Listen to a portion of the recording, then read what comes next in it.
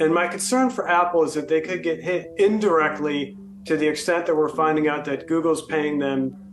billions of dollars for placement of their search within Apple's iOS operating system. And then to the extent that there's concern that Apple is employing anti-competitive practices with its 30% fee it charges for app sellers on its platform.